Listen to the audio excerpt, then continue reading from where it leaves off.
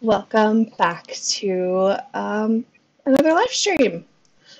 We've got, a, I think it's going to be a really cool presentation today by Eli and Lindsay, talking all about the scale and wonders of the universe. Before I turn it over to them, just for anyone new, we'll do some quick introductions. I am Jessica. I am the Planetarium Director. And then let's go with Lindsay. Say hi.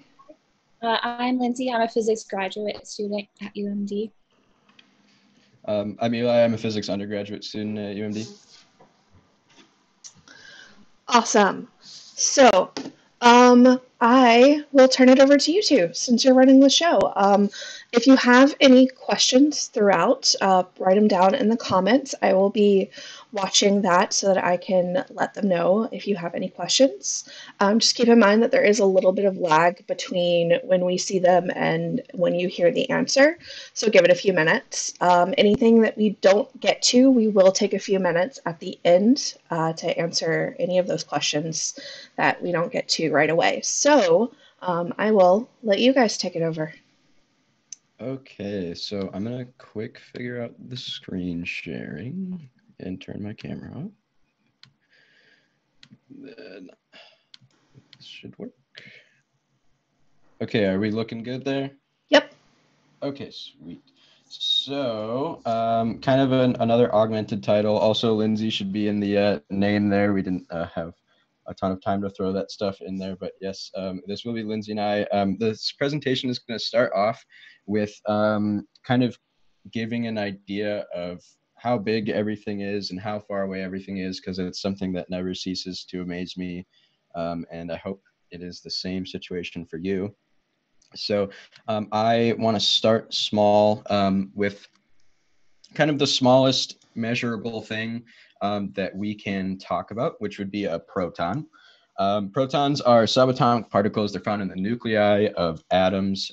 They give positive charge to those atoms, which is counteracted by electrons with their negative charge. And the diameter of a proton, which is kind of the smallest measurable thing. We can estimate it for electrons and smaller things, but we don't have a great degree of certainty, is 1 times 10 to the negative 15 meters, which is 0.15 zeros and then a 1. So extremely small. And we'll give some context for how small that is. So if we were to take the head of a pin, 5.3 times 10 to the 17 protons lined up. So 5, 3, 17 zeros after it, as you see right there. Protons lined up next to each other would span across the tip of a needle.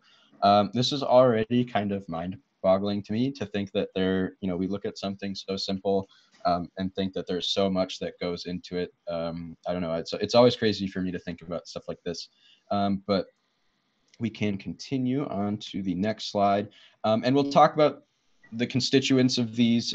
Protons are built of these things called quarks. A proton has 2 up quarks and a down quark. And, that's, I'm not going to get into that because I don't know a ton about that either. But I know that they're extremely small. And even though it is hard to measure them, we believe they're about 1 times 10 to the negative 18th meters. So 0.18 zeros and then 1.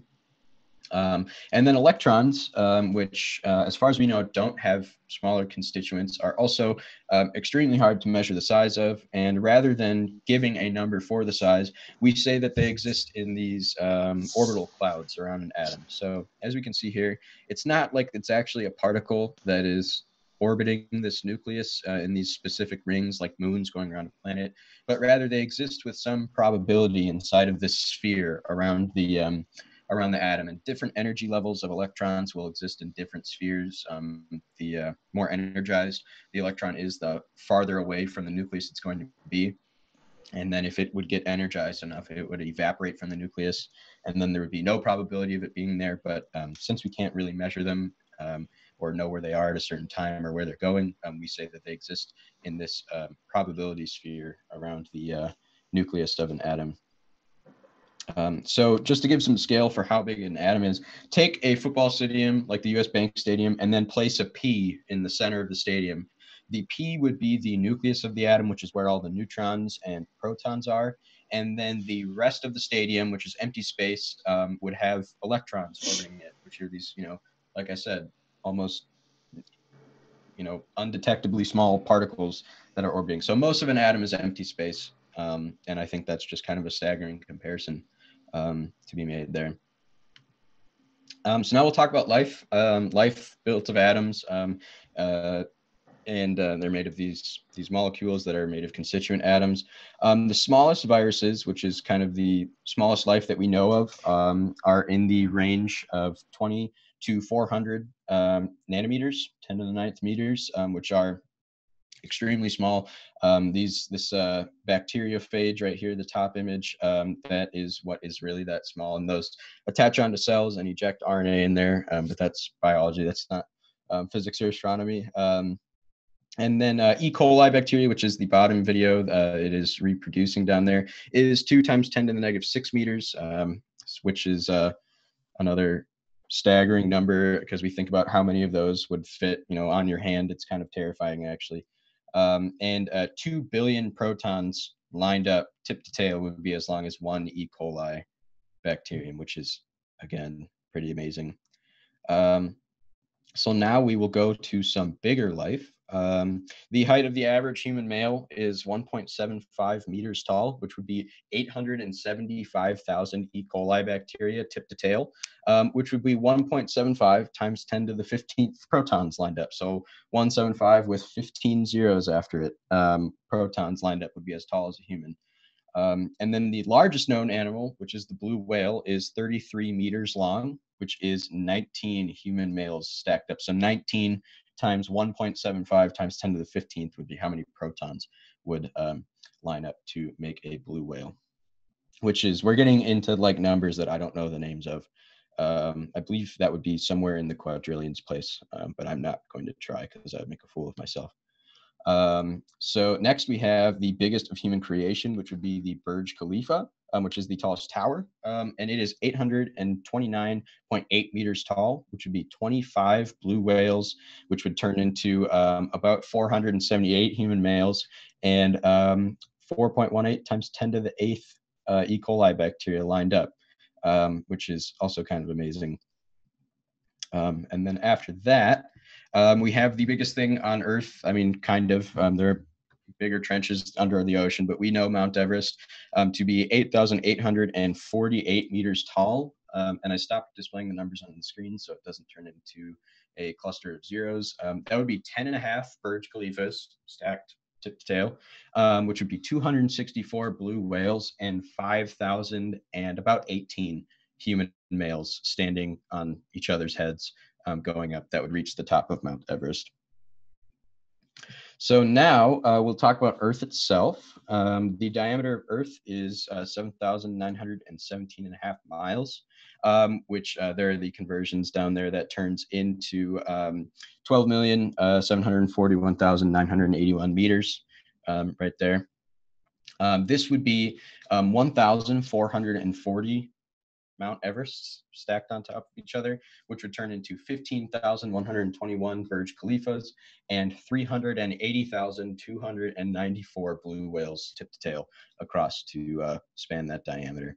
So now we'll get into some real astronomical numbers. The Earth to the moon. It is 238,855 miles between the Earth and the moon on average. It changes a little bit here and there, but on average, it is that far, which would be 31 Earths. So if you were to stack Earth next to each other 31 times, it would reach to the moon.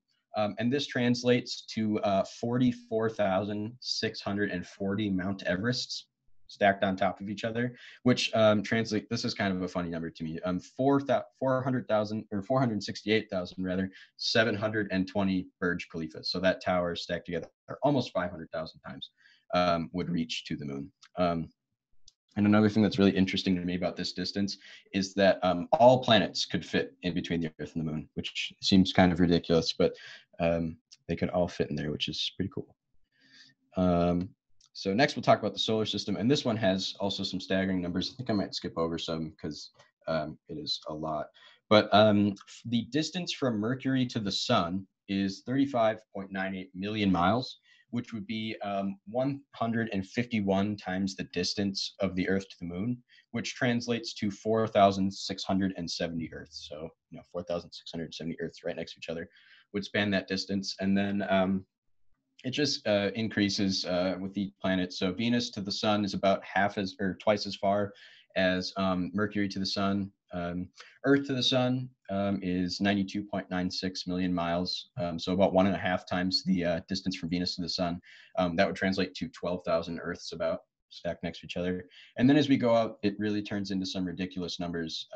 The distance from Neptune to the sun is 2.793 billion miles, which would be 362,491 Earths stacked next to each other. And you can see it kind of starts to get into some ridiculous numbers here. So now that we're talking on scales this big, we have to talk about different units. Miles and Earths aren't really an acceptable unit of distance anymore. So light speed is the speed that electromagnetic waves propagate at, or light leaves your light bulb at, which is 300,000 meters per second, or 670 million miles per hour. And that is really staggering. We think of it to be instantaneous when we turn a light on or something like that, but that's just because our eyes can't really make up the difference when it's traveling that fast.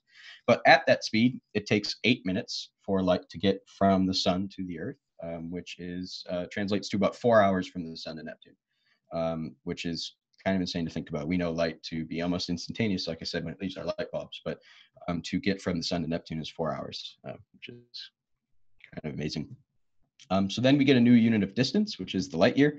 How far light travels in a year. It is, there's the conversion there. If you were to take 300,000 meters per second times 60 seconds per minute times 60 minutes per hour times 24 hours a day times about 365 days in a year, we end up getting just about 9.5 quadrillion meters. So that's how far a light year is. It's a staggering number, and that's why we kind of have to do this, because I can't keep on rattling off quadrillions of meters or hundreds of thousands of Earths. So now we will talk about nebulae. Nebulae are these massive stellar nursery graveyards that kind of act as the limbo of stars. When they die, they release all this gas and all this material, and then that gas and material conglomerates into new stars, and this process takes a long time, and I'm grossly oversimplifying it, but they're very beautiful, and if you get the chance to see one through a telescope, you're extremely lucky. And on average, they vary in size a lot, but on average, they're just under a light year in diameter, which translates to about 600 solar systems stacked next to each other. So these things are huge. The interesting thing is that they're super thin. There's like almost nothing there. But when we see it from far away, this gas that's in there, this small amount of gas, gets illuminated by the stars inside, and they turn into these spectacular light shows. So that is a nebula. Now I'll talk about the nearest star, which is Proxima Centauri, and is 4.12 light years away. Again, this means it takes 4.12 years from light to come from that star to us. So that would be just one quick conversion. So 264,630 times the distance from the sun to the Earth would span the distance from Earth or the sun to Proxima Centauri, which is, again, amazing. And it's extremely far away and kind of hard to comprehend, but that's, inches compared to what is really out there. So next, we will talk about the Milky Way, and it's about 100,000 light years in diameter, although I recently heard or read an article that they are starting to find kind of almost imperceptible boundaries of orbiting stuff that's much further, but definite. We have about 100,000 light years, which means that, again, it would take 100,000 years for light to travel from one end to the other. And the span of this distance is 25,000 times the distance from the sun to that nearest star, Proxima Centauri, which would translate to 6.5 billion times the distance from the sun to the Earth, which is amazing. And then we have a supermassive black hole at the center, which was just recently confirmed, I believe last year, somewhere around September. And it is 27.5 million miles in diameter, which is just shy of the distance from Mercury to the sun. So it's actually, for all intents and purposes. Not that large, but it's extremely massive, and its gravitational effects are quite amazing. And it's about 4 million times the mass of the sun. So that's a lot of weight crushed into a very small area. So now we will talk about the nearest galaxy, or the nearest, kind of full galaxy, which is the Andromeda Galaxy. It's 2.5 million light years away, which is, if you were to stack the Milky Way up tip to tail 25 times, that's about how far away it would be, which turns into 625,000 times the distance from the sun to the nearest star. Another interesting fact about this is that in about 4 billion years, just shy of, our galaxies are actually going to collide. So despite the immense distance between them, their masses are pulling each other together with gravity. And for a period of time, we will have a full galaxy in our nighttime sky. Now, I don't think I'm going to make it that far, but I wish I could, because that would be a pretty fantastic thing to see. Next, we'll talk about the local group. So the local group is kind of this area of space that encompasses our closest neighbor galaxies. It's about 10 million light years in diameter, which is about 125 Milky Ways lined up tip to tail. And the distance from the Milky Way to that nearest Andromeda galaxy is about 1/4 of the size of it. And those are the two largest galaxies in the group. A lot of them are much smaller dwarf galaxies, but this is really an amazing volume. I mean, most of it is empty because it's just the interstellar media or the intergalactic medium, but it's pretty overwhelming to think about how big this is.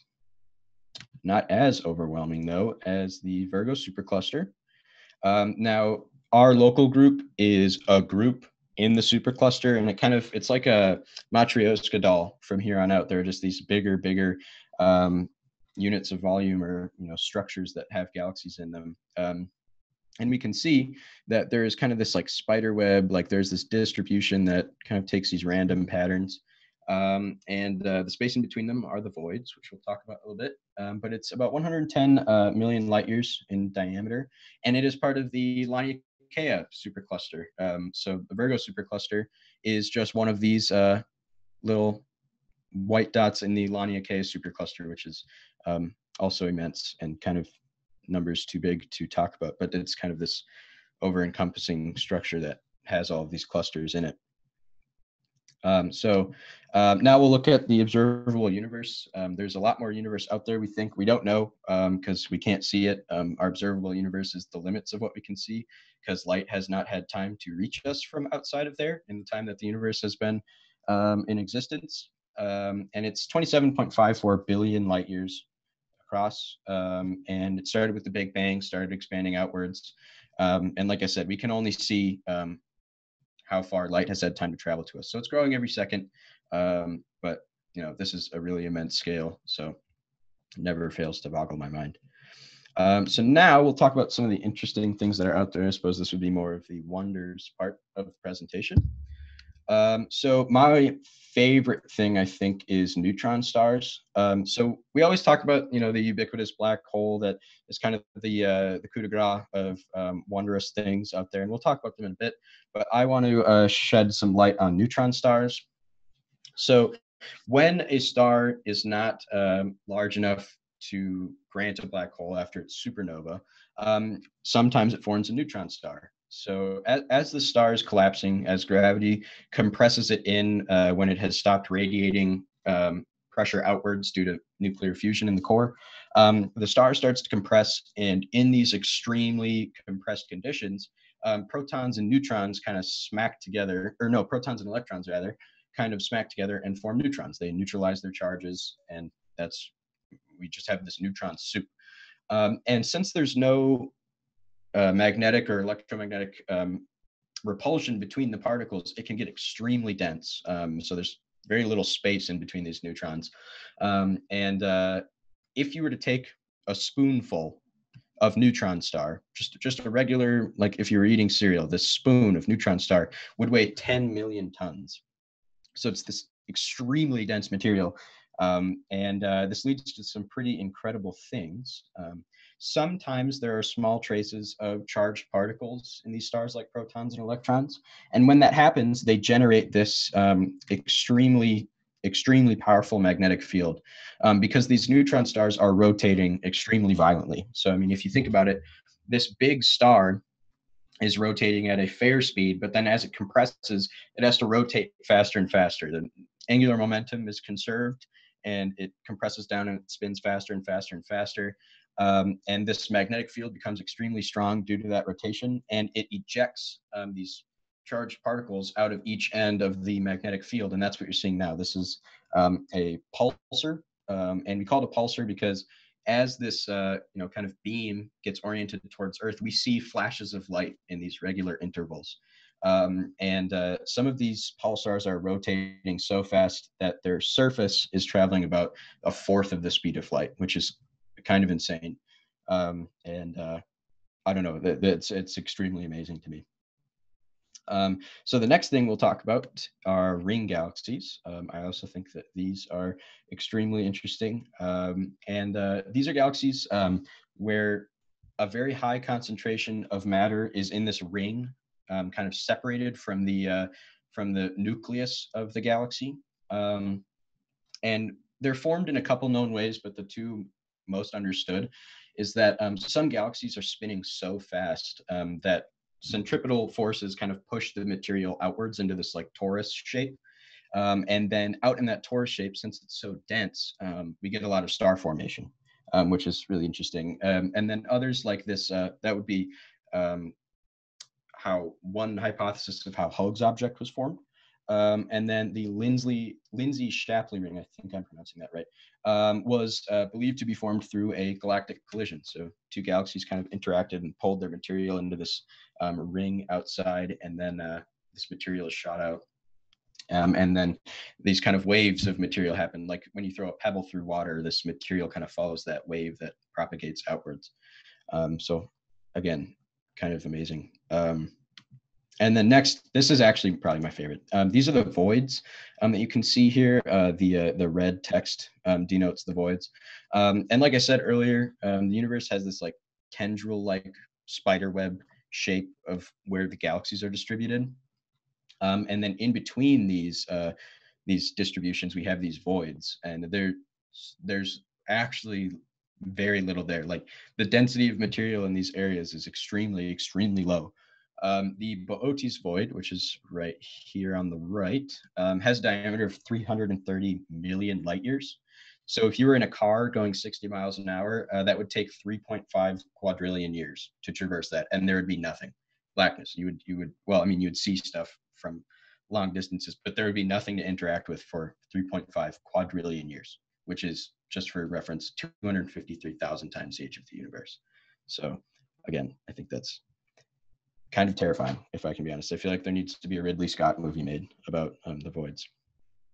And then we have black holes, and it looks like my picture link got uploaded right there. I'm not quite sure what that is, but black holes, like I said, probably the coup de grace of the wondrous things that are out there.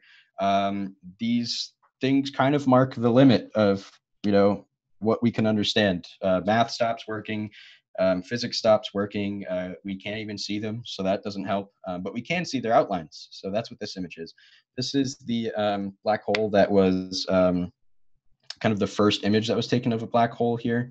And this bright orange disk around this, it's kind of in this donut shape amid the hole, or around the hole in the center, is the accretion disk. So this is gas and dust that's rotating extremely violently around this black hole in the center, and it's heating up due to friction with everything, and everything colliding with each other, and it's radiating a lot of heat. That's why it's glowing. And then at the center, we see this shadow of the black hole, because any light that gets too close to it gets sucked in, and then we can't see it. So we really can't see black holes. We can see the absence of light around a black hole as it swallows all of it. And I'm sure you've heard the ubiquitous "nothing can escape." And that's just because the energy required to accelerate something enough to escape that gravitational pull is not available in the universe once you get close enough. And also you would have to accelerate to faster than the speed of light, which also starts to break everything that we understand. So this is kind of the limit of human knowledge. And I think that's why it's so interesting and so intriguing, because it's kind of like I like to think of it as like kind of the final boss of things to understand. But yeah, so that is the last thing that I have to talk about. So I'm going to hand it over to Lindsay. And Lindsay, if you just want to tell me when you want to head to the next slide, you can let me know. We're on the exoplanet slide with the brightness diagram. Yeah. So one of my favorite things out there in the universe are exoplanets. They're planets going around stars that are not our sun, so other solar systems. And the way, or one of the ways that we look for exoplanets around other stars is we look at the brightness of the star. So the star's brightness is going to be pretty constant until that planet starts crossing in front of it, blocking out some of the starlight. And you can see a dip in the graph there for the brightness. So something is blocking the light from that star. And so it could be an exoplanet. There's actually some bright stars in constellations that you can actually see with your naked eye that have exoplanets.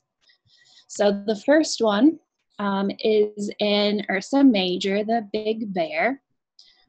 So you can see the Big Dipper there, and then if we make it into a bear, the nose of the bear, that star is Musita. And there is one confirmed exoplanet around this star, and then two others that are probable. The confirmed one is about 2.5 times the mass of Jupiter. It takes about 3 Earth years to orbit its star. And if it were in our solar system, it would be between the orbits of Mars and Jupiter. So Musita is a star that you can definitely see with your naked eye. You don't need a telescope. You don't need binoculars or anything like that. But you won't be able to see the planets. You definitely need better technology to be able to see the planets around Musita. But when you do look at the star, you will know that you are looking at an entirely different solar system out there in the universe. The next one is in Taurus the Bull. So to the left here, we have the famous Orion constellation.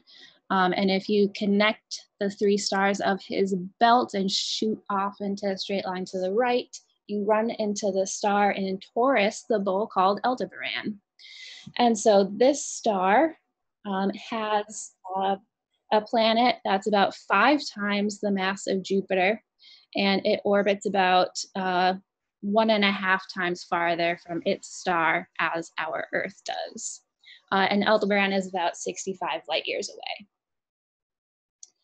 The next star that has some planets around it that you can see with your naked eye is Pollux, and Pollux is in the constellation of the Gemini twins. So the 2 brightest stars in the Gemini constellation are Pollux and Castor, and they're named after the twins from the Greek mythological stories. And so Castor and Pollux's mother was Leda, and then their grandfather was Thestius. And the planet that has been found around Pollux is named after his grandfather. It's called Thestius. So this particular planet gets its own special name. They're trying to go around and start giving cool names to exoplanets instead of just having them like numbered and lettered. This particular planet is about twice the mass of Jupiter. Orbits about 1.5 times away from its star as our Earth. And Pollux is about 34 light years away from us. The next star that you can see with your naked eye that has a solar system is Algebra, and it is in Leo the Lion. So if you look kind of to the right of the constellation, you see the backwards question mark and the brightest star, Regulus. So the one of the stars in the backwards question mark part is Algebra, and it has 2 planets going around it. Algebra is about 130 light years away. The first one, well, actually, they're both about 2 times the mass of Jupiter. One is about 2 times further from its star as Earth is to the sun, and it orbits around in about 1 year. And then the other planet orbits in about 3 years. The last star that you can see up in the night sky that has its own solar system is Kochab, and that's in Ursa Minor, the Little Dipper. And it's actually one of the brighter stars in the Little Dipper. So you don't really need super dark skies to be able to see this star. You can see it's kind of at the end of the cup of the Little Dipper. Kochab has 1 confirmed planet around it. It's 6 times the mass of Jupiter, and it orbits Kochab at about 1.4 years, and is about 1.5 times further from its star as our Earth. So again, you won't be able to see these planets with telescopes or anything like that. You would need something a lot better, but you can look at these stars and know that you're looking at entirely different solar systems. Awesome. Very cool, guys.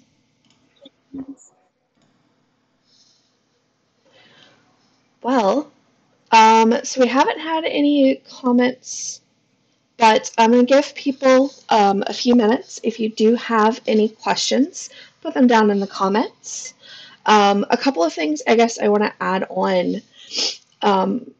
You may have seen that a lot of the planets that Lindsay just told you about are big planets, Jupiter-sized planets. And they are planets that are pretty close to their star. And that is really just a matter of what's easiest to find, right? A bigger planet is going to block more light, so it's more noticeable. Also, if it's closer to its star, it's making one orbit in a shorter period of time. And ideally, we want to see kind of 3 confirmed orbits to say that it is actually a planet and not some random variation of the star's light. And so, of course, something that's closer is going to take a shorter amount of time to get that 3 orbit confirmation. So we have this kind of what we call selection bias when looking for planets, that it's a lot easier for us to find things that are bigger and that are closer to their star. It doesn't mean that that's what's mostly out there, it's just what's easiest for us to find. But we have found planets like Earth-sized, and at Earth distances, we have found planets that are further out, just not as many because we haven't been doing this for as long. So yeah. I think it's about 4,000 confirmed exoplanets right now, and then 2,000 probable. That sounds about right. I don't know the exact number. All right. Well, give people another minute or so if you have questions, and I'll tell you our schedule for next week. So Wednesday, we are going to be talking about the solar system. We're going to go on a tour of the solar system. And then we'll also give you some fun activities that you can do at home to explore kind of the size of the planets and the distances between the planets. And then next Saturday, we have one of our new shows that we've been working on called Star Wars Fact or Fiction, which is going to look at the Star Wars universe and kind of explore what's scientific fact and what is mostly made up. This is a show that we are hoping to have in the planetarium not long after we are able to open back up. So it'll be a brand new show that we have once we can open up that Eli and Lindsay and some of the other students have been working on. But we want to give you a little bit of a preview of that and kind of have some fun talking about Star Wars next Saturday. All right, well, I'm not seeing any comments. Anyone else have anything you want to say?